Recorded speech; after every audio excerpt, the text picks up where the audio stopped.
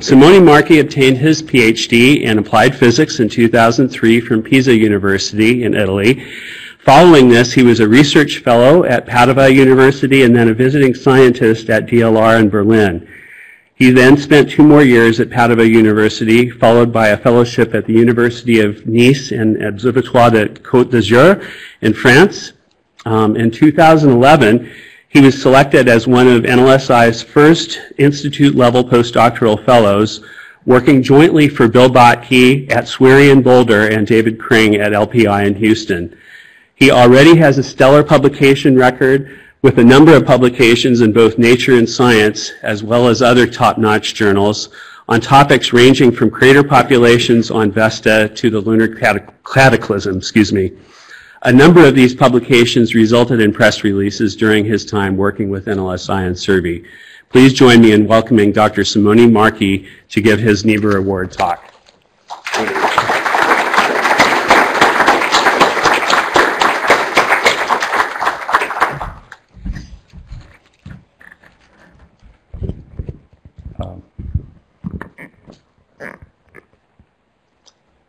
Good morning, everyone. It's a pleasure for me to be here. I want to thank Yvonne, Greg, and all the Survey staff for this award, and I feel honored. And I did not know Susan Niebur in person, but I found this quote on the web, and I will let you read it. I believe these are the same words that Greg just told us, and I felt touched by this, and I think that this really applies the way I like to do science. So I wanted to show and share them with you today. So if you please go to the next slide.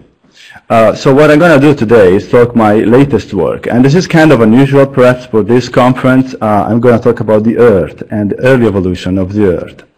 And I also want to thank the 2 Survey institutes and previously NLSI Institute I worked with, the one led by Bill Botke in Boulder and the other one by David Kring in Houston. I also want to thank the collaborators for this work that are listed on the page. Next slide, please. So it's pretty obvious, for someone like myself that have been studying the moon for years, it's pretty obvious to use the moon as a sort of a witness place to the early evolution of the Earth. If you look at the picture, it's indeed a simple idea. The moon is so close to the Earth that somehow they must have shared a similar collisional histories. In the plot, you also see a schematic view of the timeline for the evolution of the 2 bodies. So what I'm interested in today for this talk is to understand the bombardment history of the Earth after the formation of the moon. So that is after 4.5 gigayears ago or so. That is what is defined the late accretion of the Earth, and in terms of geological periods, that span the Hadean and early Archean eons. And of course, the idea is to use constraints from the moon, like cratering and perhaps also radiometric ages of rocks to constrain the evolution of the Earth. Next slide, please. So here is just a brief introduction of where we stand today. This is a plot that shows basically the impact flux as a scene of the moon as a function of time. And as you see, there is a strong spike at 3.9 gigayears ago. Well, that is the concept of the lunar cataclysm, also known as late Earth bombardment, as was introduced first by Terra et al. In the 70s.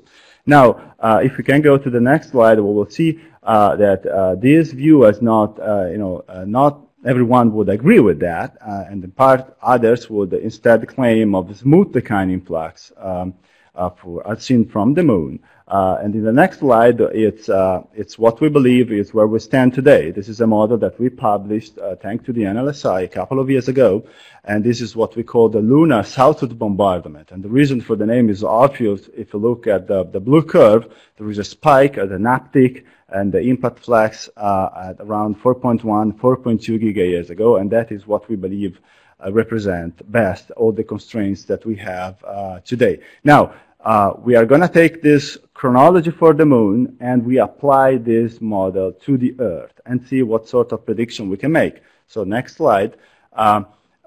we are now going into the details of understanding the evolution of the Earth. Now, the first thing we need to worry when we want to study the late accretion is stochastic nature of the bombardment. In order to track the stochastic nature, we need to have sort of a Monte Carlo approach. So in this plot, you see the mass accreted by the Earth after the formation of the Moon. And the plot shows 50 different simulations. As you see, there is pretty much of a spread in the accretion of the mass as a function of time. But of course now, what is important is trying to constrain even farther, and pick up, those curves, which one that may best represent the actual evolution of the Earth. And that is done in the next slide. And we do that using a constraint that is from the highly siderophile elements found in the mantle of the Earth. So that is a constraint that tells us the amount of mass that was delivered to the Earth during the late accretion. The color coding now shows the simulation that deliver enough mass as according to the highly siderophile elements constraints, and those are coded in red. Those in yellow are above, and those in gray stands below what we need to have. So bottom line here, over the thousands of simulations that we run, we found that between 20 and 40% of them deliver the right amount of mass as tell us from the highly siderophile elements. And of course, once you have this model, you can start doing interesting things. For instance, you can compute that 90% of the mass accreted by the Earth has been delivered by only 6 ± 3 objects. Therefore, this is a really highly stochastic regime, as I mentioned at the beginning. And of course, now you can use these curves to make a prediction of how the surface of the Earth evolved. So in the next slide, we are now sort of switching a little bit topic, and I wanna discuss a little bit what happened to the surface of the Earth as the results of this bombardment. Okay, so one of the things we learn from all these rocks and minerals, like zircons, for instance, that are found on Earth, one of the things that we learn is that the early crust of the Earth was characterized by heavy mixing, burial, and perhaps even melting. Okay, this is something that we learn from geochemical constraints on the early Earth. Of course, this process is usually has been ascribed to geological evolution like subduction or even volcanism. But how about impact? So in order to assess that, we did some modeling. Next slide, please. And here in this plot, we are focusing on the effect of very large collisions on the early Earth. So this is just a cartoon, but the idea is the following. Basically, if you have an impactor larger than 100 kilometers colliding with the Earth, a number of interesting things may happen. Well, first, the volume of impact melt that is produced in those collisions is far exceeding the volume of the transient cavity. So this is no regular cratering business.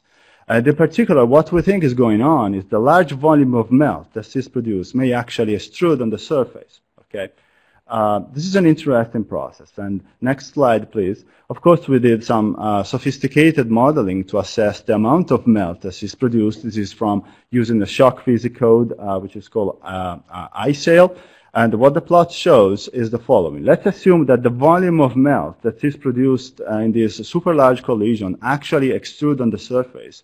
Then, of course, we can compute the diameter of that region for a given thickness of the melt, that in this case is assumed to be 3 kilometers.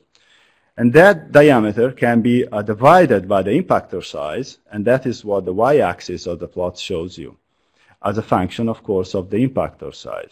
So as you see, the white curves will give you the prediction from our modeling. Of course, the shock physics code doesn't really give you the full amount of melt that you expect to have. There are additional components like adiabatic melting of the perturbation in the mantle. So we sort of corrected for that, and this will give you the violet curve. And so the bottom line from this plot is that the ratio of the area buried by the melt that extrude on the surface respect to the projectile size is of the order of 20 of 30. This is what the F factor that is given in the plot. It's an interesting number, and keep that number in mind. It will come out later on. Next, please. Here is a sort of a graphical view of what was going on. I have a bunch of slides now that shows every circle. This is the surface of the Earth. Every circle is an impact, and the circles give you the final crater size, if the impactor is smaller than 100 kilometer, that is regular cratering, so to speak, but if the impactor is larger than 100 kilometer, then we boost the effect due to the extrusion of melts on the surface. And so that was the circle shows in there. Now I have a bunch of slides to make sort of a fake movie. So if you can please go on with those, you will see how that changed as a function of time. Please, next. Okay, next. Next. So you see the color codings give you the age. Next. Next. Next. Next. Next. Next. Next. All right. Now, I think it's pretty obvious if you look at this sort of animation that the surface of the Earth, in particular the Edean Earth, the first 500 of million years, must have been completely affected by the the cratering business, the collisions. And by the way, there is an interesting implication of all of this that is about the habitability of the early Earth, something that I do not have time to discuss here today. Next slide, please. Now, of course, when you do heavy modeling, as we like to do, you always want to ask, is this just a story for a Sunday magazine, or we can actually constrain what we are doing here? And therefore, we paid a lot of attention to this question. And if you go to the next slide, and we ended up looking at the Edean zircons. Now, these are wonderful tiny crystals. The size of these minerals is smaller than a millimeter, and they are the oldest samples that we have on the Earth.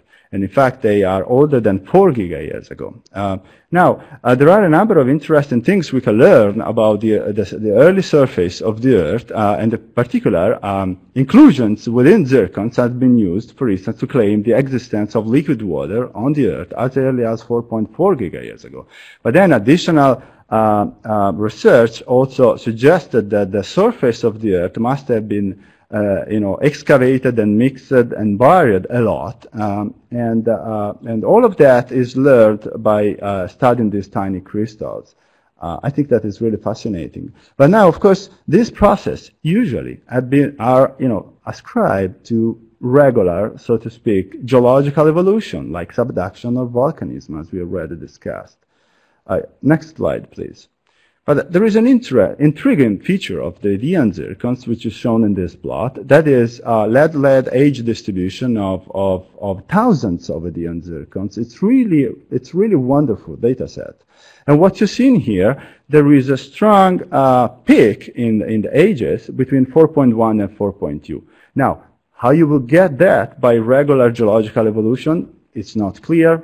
But of course, next slide, please. For us, it's pretty striking to see. Next, it's pretty striking to see that peak is pretty much when we think the LHB took place. So the natural question for us is perhaps there is a link between the age spectrum of the Edean zircons and the bombardment. Next, please. What you see here is our attempt to make a link between the impact flux and the Edean zircon. So I have you already described a key process that was going on in the early Earth, and that is melt extrusions on the surface. Now, if you do that, you are going to bury at depth material that was previously close to the surface in contact with water, and you are going to push that at depth. And that is perhaps the key point to reach eutectic melt conditions that are required to form zircons. So assuming that is the process that makes new zircons or perhaps reset older zircons, we can then run a simulation, and at the end of the simulation, we can basically scan the surface of the Earth and make an histogram of the age distribution of the surface of the Earth as a result of the bombardment and the timing of the impact. So next, please. If you do so, you end up with this histogram. Now, I will say that is a remarkable fit with the data, and therefore we believe this may be the key to explain Edean zircon's age distribution. And I also want to point out that this is the only model so far that has been shown to be able to reproduce quantitatively the age spectrum of the zircons. Of course, more work is needed to find out if this is really a viable process. So next slide. I would like to conclude saying that we have a new model for the early bombardment of the Earth. This is really help us understand in the late accretion phase.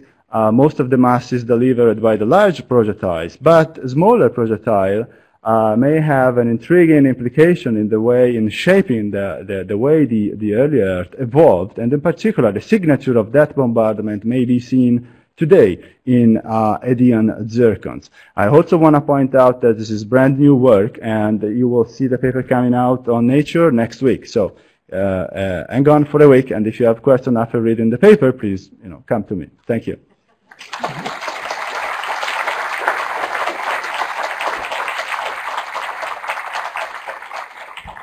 Wonderful talk. Thank you so much, Simone, and congratulations.